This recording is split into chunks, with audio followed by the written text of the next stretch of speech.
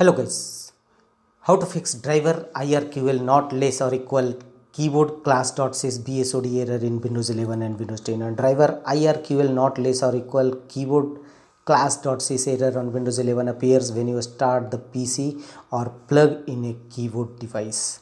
And to fix this issue, the first workaround is reset the driver's changes. Go to Windows search, type fs configuration, and here under boot section choose safe boot. The first workaround, boot your system in safe mode. The next workaround is reset driver changes. Go to device manager,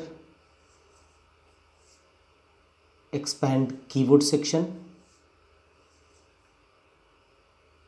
right click on your driver and click on properties. Here under driver tab choose the option rollback driver. Restart your system.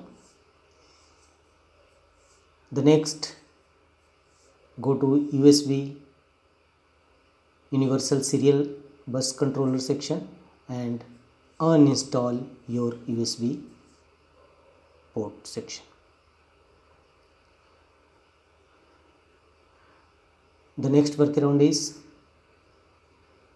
go to Windows settings, Windows update, advanced options, go to optional updates, and here expand the driver updates if any available. Also install Windows latest update available, and if any driver updates available, make the check against this option and choose download and install, and check whether your error is resolved or not. If not, go to the next fixes. Go to Windows search, type cmd, open command prompt Windows as administrator mode, and in command prompt Windows execute the command sfcscan now to check corrupted file system in your Windows 11-10 system. Let the window complete the scanning procedure and it will repair your corrupted file system. The next workaround is open run command box,